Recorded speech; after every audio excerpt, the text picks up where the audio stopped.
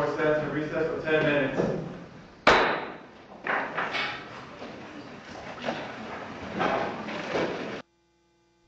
Now another Ninth Circuit Court case involving a now defunct Oregon charity, Al-Haramain Islamic Foundation. Its lawyers claim that the National Security Agency illegally listened to their phone calls. This oral argument is 50 minutes.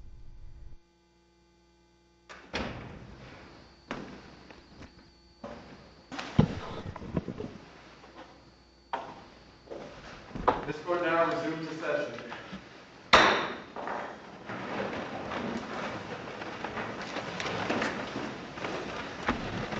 We're now on the second item on the calendar, Al-Haramain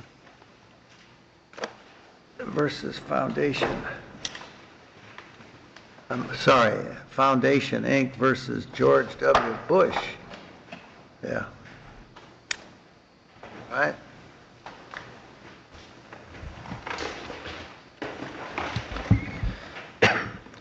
May it please the court, my name is Thomas Bondi. I represent the appellants, the President of the United States et al.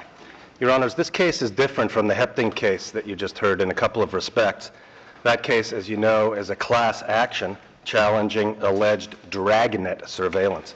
This is a case by 3 plaintiffs alleging that they were actually surveilled in March and April of 2004. Also, Hepting, as you also know, is a case against AT&T, a telecommunications carrier. This is a case directly against the government. Notwithstanding those differences, however, we think the crux of the matter is the same. The state secrets privilege requires dismissal of this case because litigation of plaintiffs' standing or of the merits of their claims would necessarily risk disclosure of sensitive national security information, and indeed the very subject matter of this case, whether plaintiffs were ever surveilled in the first place, is itself a state secret. Now, of course, the district court's decision and plaintiffs' claims turn in very large part on this document that was inadvertently disclosed to plaintiffs by the government. So let me jump right into that, if I may. In the fall of 2004, the government inadvertently disclosed to the plaintiffs a classified document. Now let me make clear what that document is and what it still is today. That document, to this day, remains totally classified. It's classified at the top secret level at SCI. It's subject to handling constraints that extend beyond those that would normally be applicable even to top secret information. After the disclosure, the government went through the process of determining whether declassification of the document is warranted. The public record shows and explains that declassification is not warranted, notwithstanding the inadvertent disclosure. The public record also shows that that document cannot meaningfully be described without revealing classified information. Do I understand correctly that copies of it remain in the hands of some of the plaintiffs? That's a difficult question for me to answer since I don't know the exact answer. If they did, I wouldn't necessarily know about it. But tell me what, I'll tell you what we do know. The district court here, as part of its decision, ordered plaintiffs to surrender to the court any copies of the document they have. And I certainly assume that the plaintiffs have complied with that order. So the district court, as part of its decision here, said that the document remains classified in full and remains fully privileged, subject to the state secrets privilege, notwithstanding the inadvertent disclosure, and ordered the plaintiffs to surrender physical copies of the document to the court. Let me just cut to the chase. One was floating out there. I thought I remembered reading that one copy was out someplace. For all we know, Your Honor, and again, I want to make clear what I do and do not know. For all we know, it's possible that there are copies, for example, with foreign-located members of Al-Haramain's board of directors. There's some suggestion to that in the case. When the FBI in 2004 conducted an investigation and determined who had received copies of the document, I think that investigation was limited within the United States. So within the U.S., the FBI, I think, actually physically visited everyone believed to have received a copy of the document, told those people that they had to return the document subject to possible criminal penalties, and the district court then, in this case, at the government's urging, ordered them to surrender their copies. It's a secret document, but the district court made some determination that the litigation could go forward based on recollections and other extrapolations from the document that the district court would then examine in camera. If we were to determine that that is at odds with the state secrets doctrine, wouldn't we have to remand the case, because it seemed that that whole premise infused the district court's view of the case, and we don't know what the district court's view would be if that document were basically taken out or sucked out of the litigation. The premise would certainly require, at a minimum, a remand, and that premise, if I can explain it, is erroneous, we submit. But I think the only possible result, after a determination were made that that premise were faulty, would be dismissal of the case. And if I may explain, Your Honor, in this case, everyone agrees that in order to establish their standing in a prima facie case, plaintiffs would have to establish that they were surveilled. They say they can show they were surveilled. And there's one and only one thing they point to for that suggestion, and that is their mental recollection, their memory of what remains in their minds of the document. Now let's say that we were to determine that that wouldn't be sufficient because it's a derivative of the secret document itself, is we'll have to ask the plaintiffs. But if they had other independent information, which I don't know if they have or do not have, that did not implicate the secret document, then they could go forward at least to establish that there had been surveillance, could they not, as long as it didn't tread on a state secret? I don't think so, Your Honor, and let me make clear, as far as I understand the case, plaintiffs are absolutely clear that the only thing they rely on is their recollections of the document. And of course, the district court found, in agreement with the government, the district court found that the document was and remains fully privileged, subject to the state secrets privilege, and therefore that document has to be out of the case. How did the government find out that the document had been disclosed? I'm not sure I know the answer to that question, Your Honor. But the government, fairly shortly after Didn't the attorneys alert you to that? I'm not sure I know the answer to that, Your Honor. You weren't involved in that process? Oh, no, absolutely not. No, I just don't know. And You've read the FBI investigation and you don't know the answer to that? I have not read the FBI investigation. I mean, I've read the record of this case. The answer to Your Honor's question is not in the record of this case. Okay. But shortly after the inadvertent disclosure was made, the government learned of it and took efforts very promptly to retrieve all copies of the document. But as I was saying, Your Honors, once the document is out of the case, which it has to be because it's privileged, it seems to us quite clear that mental recollections of the document are also out of the case. The only way to test the veracity of those recollections would be to compare them against the document itself. So the proceeding that the district court apparently plans to hold to test or to consider plaintiffs' recollections of the document, let's be clear, that's a proceeding about the document. What else could it be? If plaintiffs say, we remember that the document says X, Y, Z, the only way to make sense of that assertion and to see whether it's true or false is to compare it to either the document itself or, I suppose, with what the government comes in and says about the document. The point being, then, you're talking about the document. But the document is privileged. It's out of this case. Every the, every and, every period, ampersand, and comma. Yes. Top secret. Huh? Yes. And there is a public declaration in this case to that effect. It's in the excerpts of record, Your Honor. And it shows that it says that this document, and explains, is totally non-redactable, totally non-segregable, and cannot even be meaningfully described without revealing classified information. Well, how did it get over them in the first place? The government inadvertently gave it to the plaintiffs in the process of giving them other materials that it meant to give them. So someone wasn't very careful. Someone was not very careful, Your Honor. It was a mistake, and let me make clear, it's not a mistake by their side, it was a mistake by us. The government made a mistake. But as the district court quite properly concluded, the government responsibly acted very promptly to rectify the mistake. And they haven't challenged that, correct? There are two things. I'm sorry, Your Honor, go ahead. That the document can be legitimately retrieved, if you will, and returned to its secret status? If I can answer that in two parts. The answer is no, they haven't challenged it, but there are actually two determinations that they haven't challenged.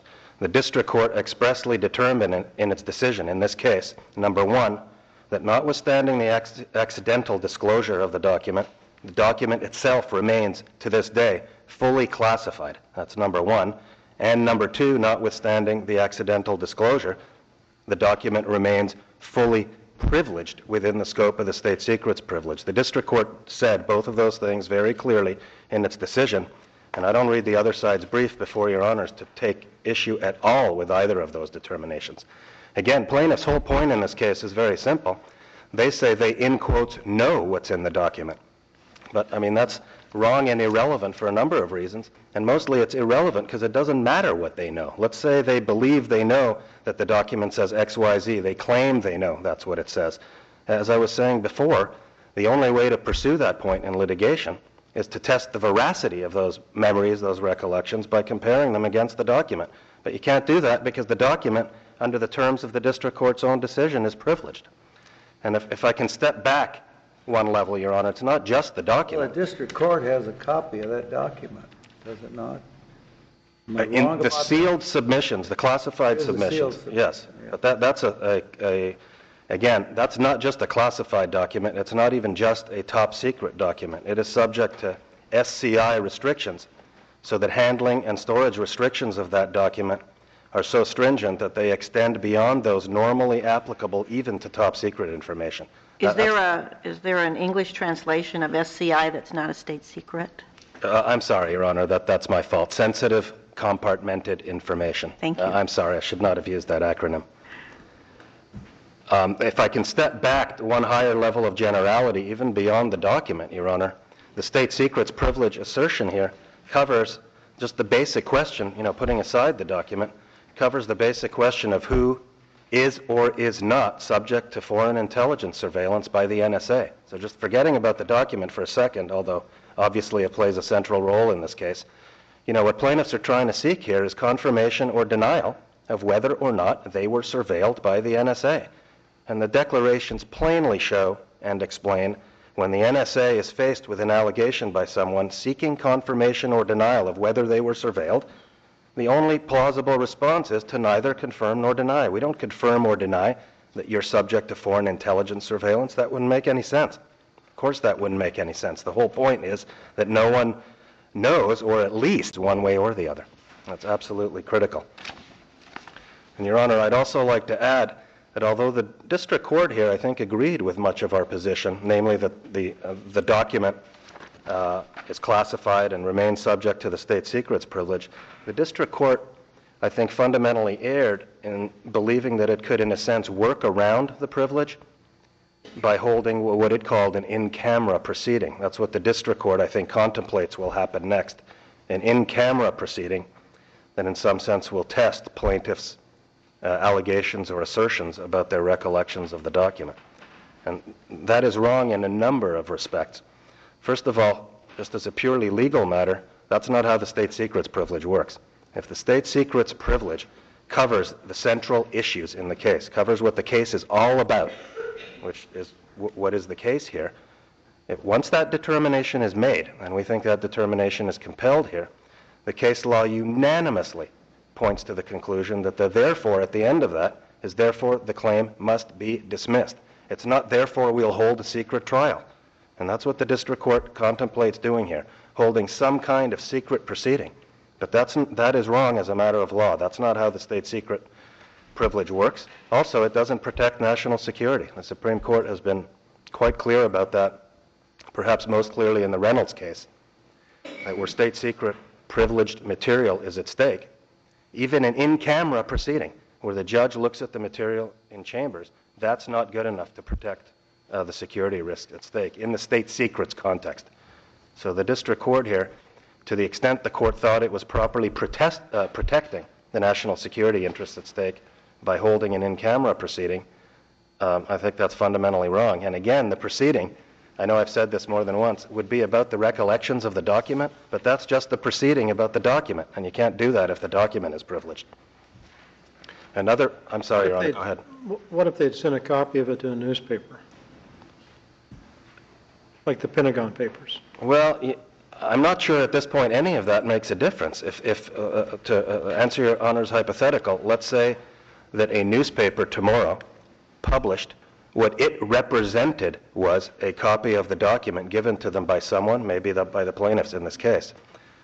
The government would not necessarily confirm or deny that that was the document. Maybe what's published in the newspaper is totally inaccurate. The fact is, absent a government confirmation or denial, no one looking at that thing in the newspaper, including hostile intelligence services, knows what it is, knows whether to believe that it's true, maybe it's false, maybe it's true in part, maybe it's false in part. Just like, Your Honor, another way of answering the same question, if right after this courtroom proceeding, someone on the plaintiff side were to go across the street and start saying things about the document, whatever other implications that might have, criminal or otherwise, that wouldn't undo the state secrets privilege, and it also would not let people know with any degree of certainty what the document actually was or said. And there's a huge difference. So, but what you're saying, I guess fundamentally, is it doesn't change the classified status of it? Or the privilege status. Or the privilege status. Exactly. But if the government were not careful in maintaining the classified nature, not necessarily an accidental disclosure, but if the government were not careful, could that not vitiate the classified status of something? There are steps the government could take that would vitiate the state secrets privilege, I'm sure, but the accidental disclosure that happened in this case and the immediate prompt steps by the government to rectify that accidental disclosure, that doesn't come anywhere near close, whatever it would be, to waive the privilege or to undo the privilege. I mean, that's not even close, and that's not argued in this case. Just a point of procedure, this case has been MDL'd to Judge Walker? Yes. So any remand would not be to Judge King? Correct. There are a number of these cases now part of the larger, and I won't say MDL, Your Honor, I'll say multi-district litigation. But I knew that one. See? I make no assumptions, Your Honor. A number of cases are now part of that MDL proceeding, and this case is one of them. So pre-trial proceedings in any of those cases, at least for the moment, would be before Judge Walker. There are about 50 of those cases. Roughly, I think that's right. There's several dozen of them. So we're back to where we were in the earlier argument, that once officials of the administrative branch of the government declare an item to be state secret, that ends it. No, Your Honor, and if I could answer that in two different ways. First of all, to give you the same answer that my colleague, Mr. Garr, gave, we're not saying that the courts have no role. The courts have a role. It is the court's authority and responsibility to pass upon the validity of the assertion of the state secrets privilege by the executive branch. So there's a document, the state says it's subject to state secret, the government does. Yes. And a judge looks at it in camera and says, I can see where some of this is subject to state secret as defined by Reynolds and its progeny, but there's some stuff in here that clearly is not. Why can't I produce a redacted copy for use in the litigation? At least in theory, that would be within the court's purview. But here, part of the showing, the government has made an extensive showing that is in the record before Your Honors, both public and non-public. Part of that showing, as I've said, is that the document is totally and completely non-segregable and non-redactable. And Your Honors are free to pass upon the validity of that assertion as well. But this is a document that's totally and completely classified and remains so. And again, Judge Pregerson, if I can also just to put your question in context, please keep in mind what this case is about and what the plaintiffs are asking for. This is a case by individual plaintiffs asking the government to confirm or to deny that they were subject to foreign intelligence surveillance by the NSA. We can't confirm or deny that, and the record explains that. We don't confirm or deny that. We say we can't say yes, we can't say no. And that's I guess what the government has said is that it does have a program in which one in foreign communications where there is an Al-Qaeda affiliate, that those are subject to government monitoring, correct? Those are subject to government monitoring, but whether you in particular, subject to the possibility of monitoring, but whether you in particular were or were not subject to surveillance, and it's not just under that program or any other program, That's a state secret, for And so example. here you have that program, which is, its contours have been made public. At the most general level, Your Honor. And then you have the organization here, which has been deemed through various earlier and separate proceedings to be, as I understand it, a foreign terrorist organization.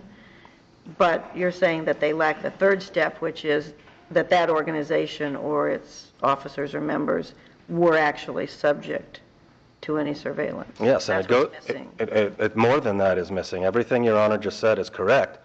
But plaintiffs believe they were surveilled. One of the many things they don't know and can't establish is even assuming they were surveilled. Let's assume that, which they could never show and never establish absent privileged information. For all they know, if there was such a surveillance, and I'm saying if, for all they know, it was fully and lawfully authorized by a FISA court order. That's another thing they don't know, and they could never show that. The important thing in this business is to keep them guessing, huh? It is, absolutely is, to maximize the level of uncertainty. In this case, if it's successful, we'll make certain things certain that now are not certain, and that harms national security. Your Honors, unless the court has any further questions, we would ask that this case be dismissed on grounds of the state secrets privilege and the district court decision reversed. Thank you.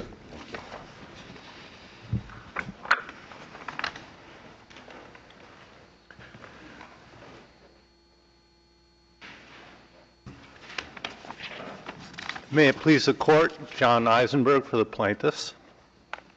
Mr. Bondi says the government made a mistake, and indeed it is true. The government made a very big mistake.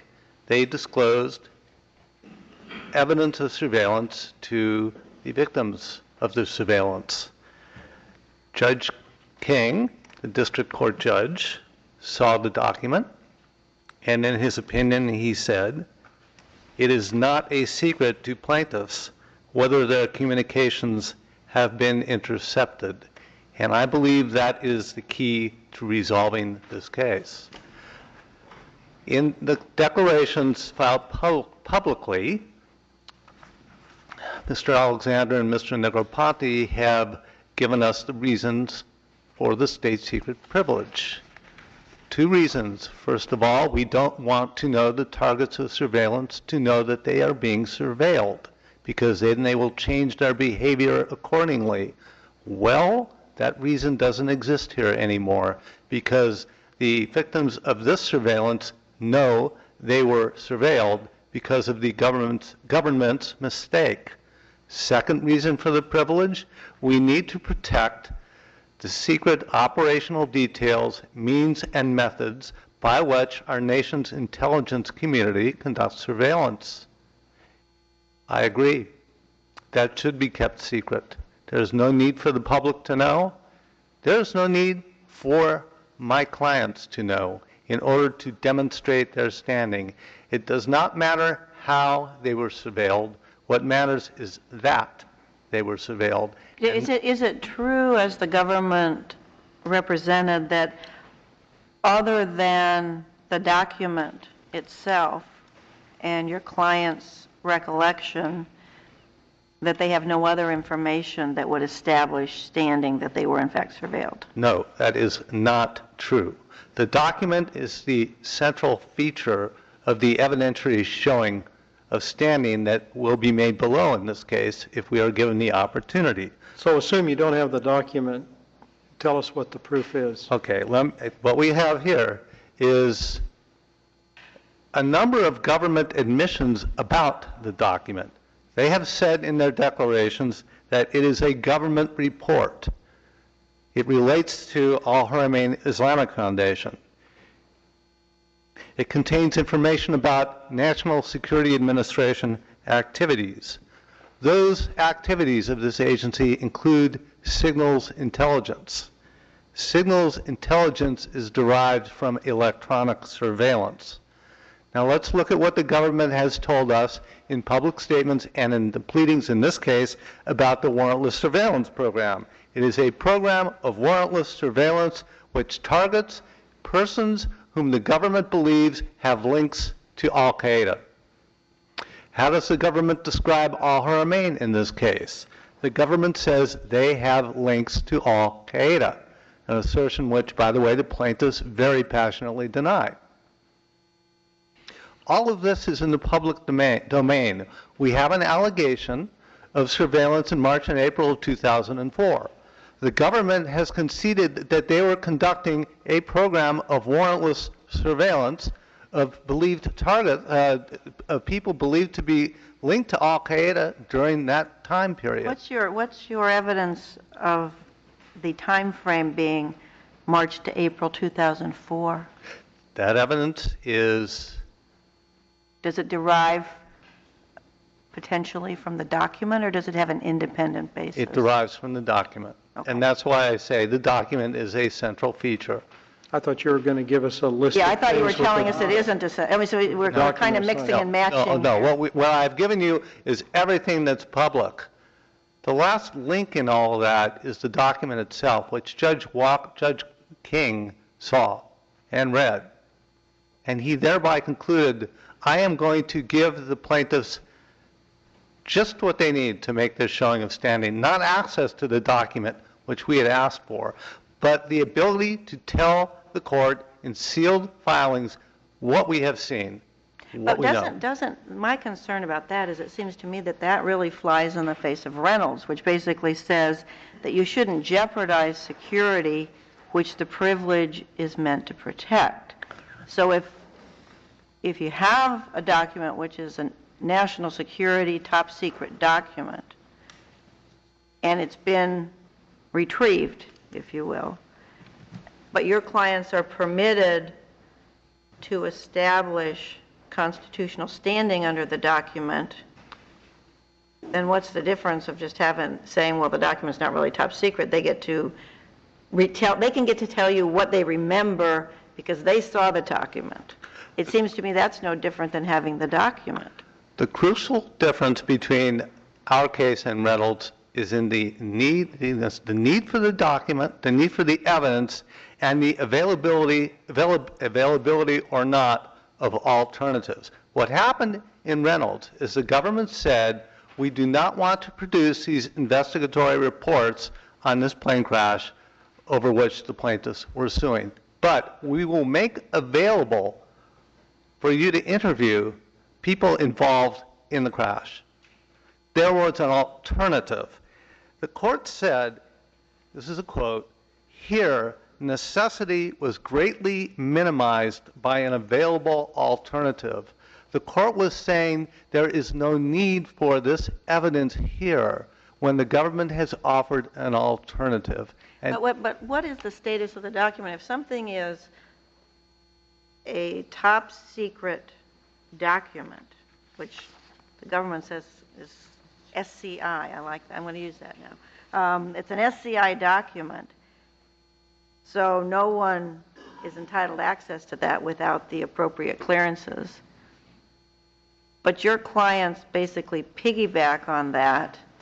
Doesn't that basically pull the rug out from under any kind of classified nature of the document if you can use it? Well, what we did is we proposed alternatives, as was done in Reynolds. We proposed several, as did Judge King. We suggested, for example, redaction.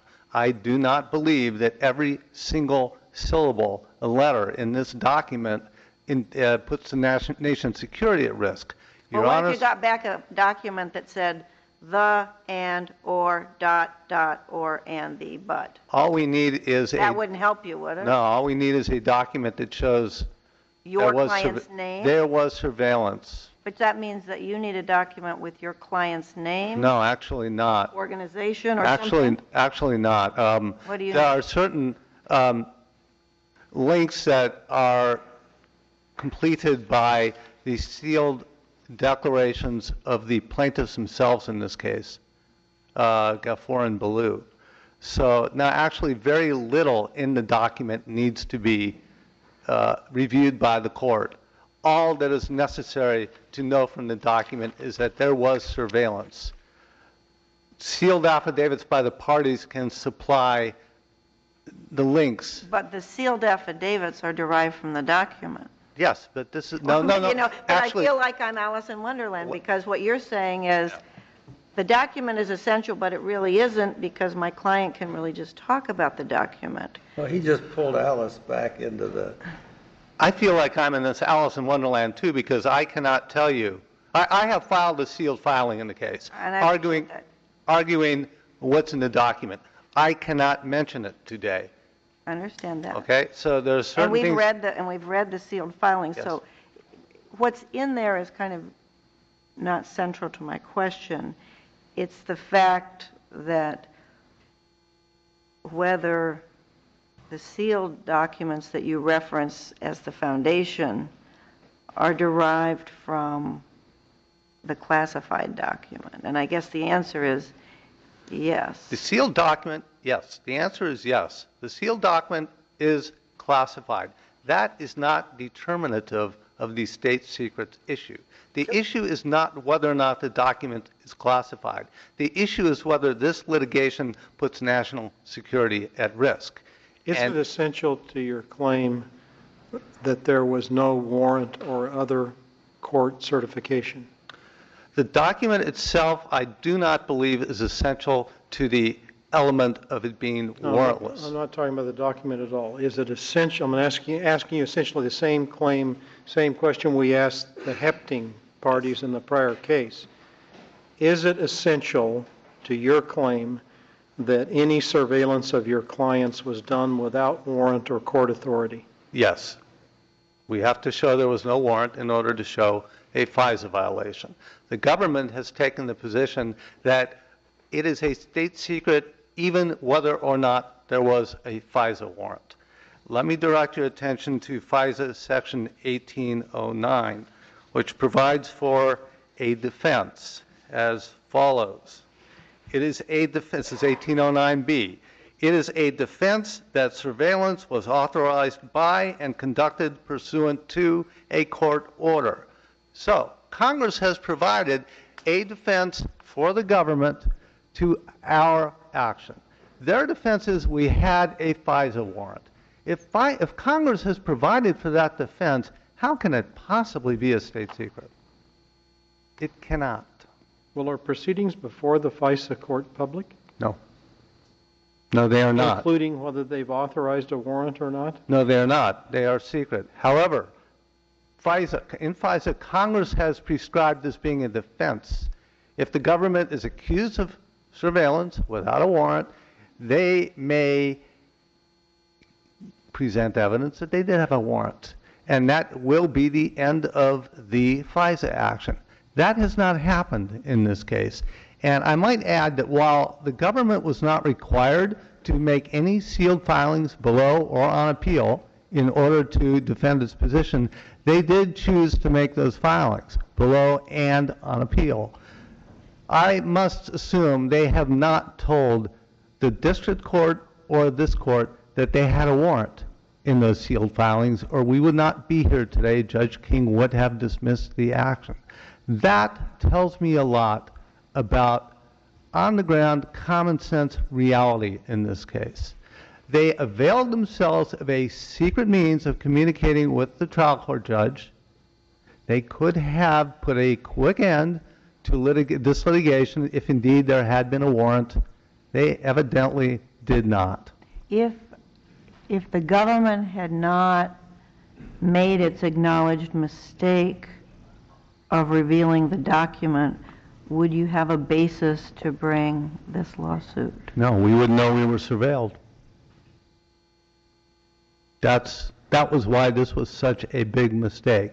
The government was conducting a program of warrantless surveillance in secret that we believe was unlawful. Had they not made a mistake and revealed it to the victims of one particular surveillance, who would be out there to sue? It's the very nature of the secrecy. The government has taken the position that because this must be secret, it can never be litigated. And Judge Pregerson asked a question earlier during the EFF argument, the Hepting argument. He said, if we are at war, does that mean that executive power is unchecked? And Mr. Gar said, no, it doesn't. But really, he's arguing that it does, because the government's argument in Hepting and here is that the very subject matter of these actions, the warrantless surveillance program, what the government now calls the TSP, the very subject matter is a state secret. You, the courts, may not litigate this case under any circumstances, and it doesn't matter what the plaintiffs know. What they know, you may not litigate this. Now, in my view... That means we would have to accept his view that the very essence of the case, the topic, is a state secret. Yes. And here, as we've talked about, although in broad contours and not details, we know quite a lot about the TSP, correct? Okay. So yes. that can't be a state secret, right? All right, so let's dispose of their first argument. They have made two... So that seems like not a very good argument if they're making it. I couldn't agree with you more. They've got two arguments. One is the very subject matter is a state secret. That doesn't wash, I don't think. All right, let's go to the other argument. The plaintiff's surveillance themselves, and in this particular case, is a state secret. Now, the answer to that question lies in the declarations of Mr. Negroponte and Mr. Alexander, again, twofold. The danger is they'll learn of their surveillance and change their activity. That's not an issue here because they already know, and if they've had any opportunity to change their behavior, it's been indulged. The second danger is we cannot reveal the operational details of the program without endangering national security. My answer is I agree. You don't have to. We don't need to know. We don't want to know. We just want to make the one showing that we need to make to get to a decision on the merits. The merits issue is, does the President have inherent authority to disregard an act of Congress in the name of national security? That is the issue that will become law by default if there's a state secrets dismissal in this case.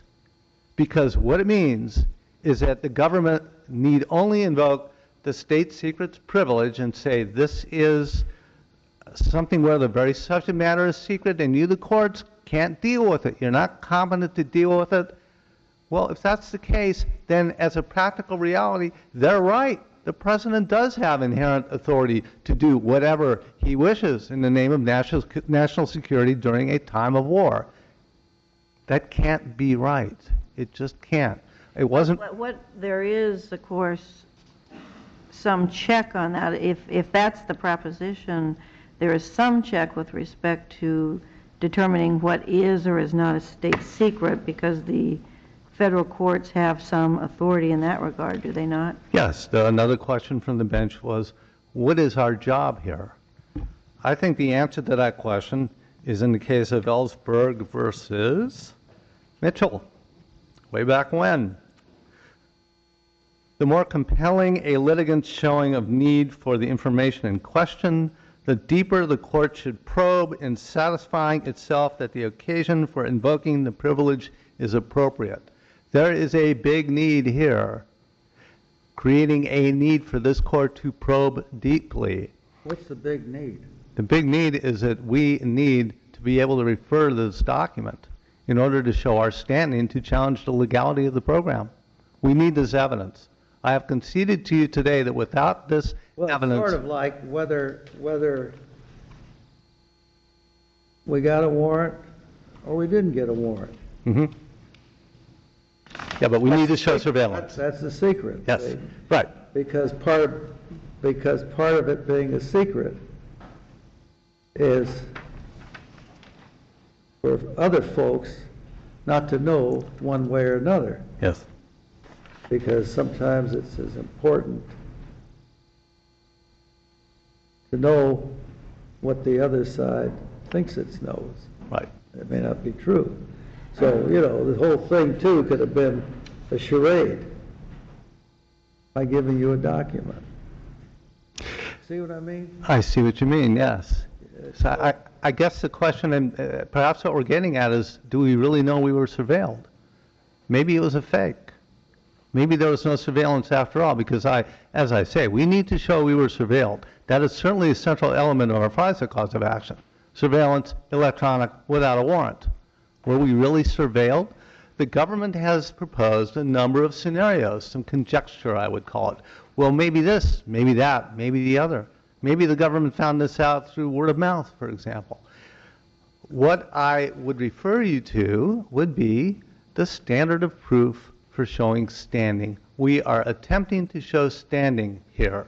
That's what we want to do if we are allowed the opportunity to go back to Judge King, Judge Walker now, and make our case for standing. The standard of proof for showing standing is simply preponderance of the evidence, more likely than not. Do we have enough evidence here, combining the document and everything else I've mentioned that's public knowledge today, to constitute direct and circumstantial evidence from which a reasonable inference could be drawn that our clients were surveilled electronically without a warrant? I believe the answer to that question has to be yes. And let's look at it from... Let's just take a privilege that's not nearly as kind of high-flying as the state secrets privilege, the attorney-client privilege. If you had a document that had been inadvertently disclosed, but your clients got to read it, but then is excluded from the litigation as an attorney-client document, you couldn't use your recollection from that document to establish something in the litigation, could you? I suppose you couldn't. So why would this be any different? It was the most conservative resolution to the issue, I believe. We argued that we should have access to the document. That was the issue that was before the court below. The judge said, I don't need to go that far. How about if I just let you file an affidavit describing the document from memory? I didn't hear an answer to Judge McKeown's question. I thought you said you suppose you couldn't use the document. Yes, correct. And you could not use your Correct. recollection. Yes, that was my answer. Yes, my answer was, I believe it would have been yes. The question I thought I heard her ask was, how's this different? How is this different? Okay. How is an attorney-client privilege document inadvertently disclosed, stricken from the record, returned, blah, blah, blah, blah, different from what happened here in terms of its use in a court proceeding? Okay, thank you. That's helpful. Thank you for clarifying. It is different because there are no state, and with the attorney-client privilege hypothetical you have given, attorney-client privileged information is at risk. In our case, there is no state secrets at risk because the bell has been rung. Well, but you see, that's a judgment that the court has to make by looking at the sealed document. Absolutely. But the bell was rung in the attorney-client as well, because it's the communication between A and B that is the privilege in the attorney-client privilege. And of course, when you tell somebody, a third party, if you tell them affirmatively, of course you ruin the privilege. If it's accidental, like here the disclosure was, well, the privilege doesn't go away, and the reason for the privilege doesn't go away, even so somebody else gets to know. In a way, you have to kind of wipe that out. Don't you have to? It's sort of, I realize it's a bit of a ruse in the attorney-client privilege, because what they say to the attorneys and the other people is, well, you saw this thing, but you can't use it. Right, you can't use it. That's the key. And you can't use information derived from it. With the attorney-client privilege, there is a remedy. You cannot use it, and therefore the preclusion from use remediates the damage done from the disclosure. The damage from the disclosure of this document has been done and cannot be remediated. These people... Well, I don't see how it's any different in attorney, if you have some very highly confidential settlement negotiations, you're laying out your theory of the case, and the other side, it gets over there by fax, by accident, which has happened a number of times in law firms sending accidental faxes. The other side now knows your strategy. You can't say, well, it's remediated because they, quote, can't use it. Well, they can use it. There's no remedy for that. But can they use it in court? Like that's the question. Can they use it in court? Can they use it in court? And there's a reason to keep them from doing it. Mm-hmm. But there's no reason to keep our clients from using it here, because the government has told us the reason to keep them from using it is to prevent them from altering their conduct. And that cannot be undone. Okay, thank you. Thank you very much. All right, you got any rebuttal? Would you start where he left off? Because he says if the reason for the classification and the secret is so that the targets don't know, and so you have operational details. He says those are kind of out the window at this point. So there goes the secret. There are two problems with that. First of all, starting with them, they don't know. And let me make clear what I mean by that. I'm not talking about the document, because the document is secret. What I am talking about is their statements to you in their brief, and I would point to page 24 of the red brief in particular, when plaintiffs explain what they mean when they say they, in quotes, know. They don't know. What they mean when they say that is that they, although they think or believe or claim they were surveilled, it's possible that they weren't surveilled, or it's possible that any surveillance was supported fully lawfully in their view by a FISA court order, but that information, in plaintiff's words on page 24 of their brief, would be peculiarly within the knowledge of the government. Exactly, indeed, it would be. They just can't get access to that, and they admit it on page 24 of the brief. So that's the first point. When they say they know, what they mean by that on their own terms, they don't know. That's number one. Number two, it does not matter what they know. The harm to national security here, on a broader level, is to protect public disclosure of this information, to protect the world from knowing. And whatever they know, or believe they know, or claim to know, it is absolutely clear and undisputed that the world at large, the whole world, does not know whether or not any of the plaintiffs were surveilled. The world doesn't know that. The world knows what they think they know, whatever that is. And that's less than actually knowing whether it's true. Boy, we That's are not really the same thing. splitting the nose. No, that's a huge difference. Sounds the government like- hasn't It confirmed or reminds denied. me of some. Don Rumsfeld, yeah. But Your Honor, I mean, let me be plain. It's entirely possible, and I'm not saying one way or the other, obviously. Right, because It's you entirely can't possible. know and we can't know. And It's entirely possible that everything they think they know, just to give one example, is completely false. It's possible, or maybe it's There are things partly we know true. that we know, and there are things we don't know that we don't know. right. You know, one time I had a criminal case in my better life when I was a district judge, and someone from a local police department brought me some file to look at in camera, see? And I looked at it.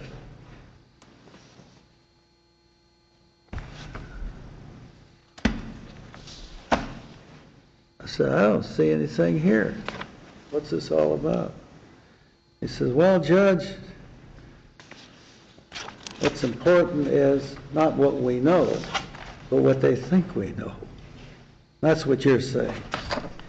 What I'm saying here is that the broadest level, the national security interest in this case isn't in any way limited to what the plaintiffs know or think they know. The world at large You're doesn't know saying it. that whatever they divined from the document may or may not be. Right, and the rest of the world has no way to know. What plaintiffs are trying to get in this case is to get it officially confirmed, one way or the other, whether they were surveilled. If that were officially confirmed or denied, one way or the other, that would be something of interest to people who are, hostile intelligence entities who watch this stuff. That would be a disclosure that matters, and that's the disclosure. Do you think they're watching this argument just to see if Oh, yeah. anybody knows? Well, I go back to my basic point. We just can't confirm or deny, and this is explained in detail in the record. We just can't confirm or deny who is or is not subject to foreign intelligence surveillance, and respectfully, Your Honors, I think that's just a basic point, and it's explained in detail in And the record. let me ask one last question. Is that,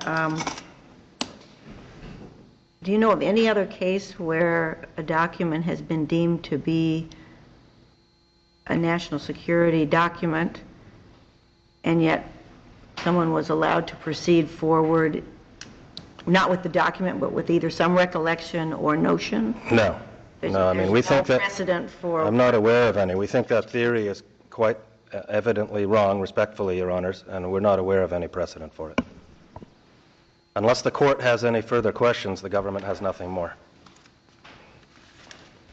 All right, everybody go in peace, and this court will adjourn.